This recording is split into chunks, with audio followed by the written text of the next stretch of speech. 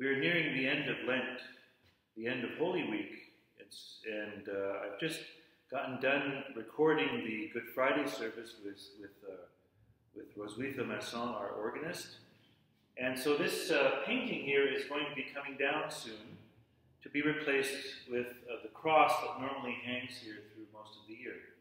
So some of you who are not from our Redeemer Lutheran Church and who have been watching these videos may be wondering about this painting. So I want to tell you the story of this painting.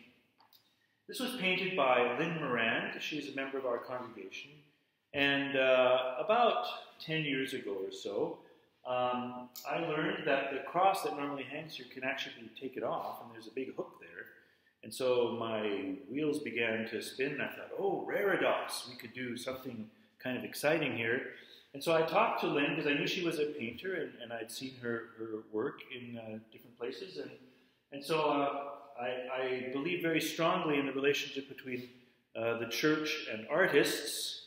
And so I approached her with this idea. I said, would you be willing to paint a large scene where we bring the Holy Land together with the Okanagan, so that we sort of indigenize, this faraway place into the place where we live here. And so this began to sort of take shape here. And so what you're seeing here is, of course, there's the three crosses, which implies Golgotha, but of course that's not Golgotha. We don't see Jerusalem or anything here. This is the Okanagan, and that's Lake Okanagan there. That's Munson Mountain over here. And so this is on the east side of the lake.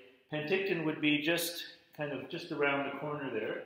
And what Lynn did was she stripped out all of the vineyards and the orchards and the houses and everything, and just left the kind of the bare brown hills, which is probably a little more what it looked like before there was all the development here. This is a semi-arid region, not unlike the Holy Land.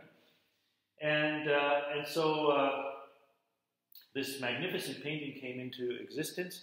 And then the last little piece was, she hadn't placed the crosses yet, and so we met to discuss and test where the crosses would look best. And of course, the first thing was, oh, let's put it up on the hill there, like Golgotha. But then they looked like giant skyscrapers up in the distance, or you had to make them so tiny, it didn't even make sense to have them up there. We looked around, and this was the best place to place the crosses, looking out over the lake. And Lynn said that she wanted to capture the sense of loneliness, of sort of that sense of being abandoned, that Jesus must have felt as he hung there on the cross. And so I think this painting captures it very nicely. So that's the story of this wonderful piece of art that hangs in our church, at the front of the church, every year during the season of Lent up to Good Friday.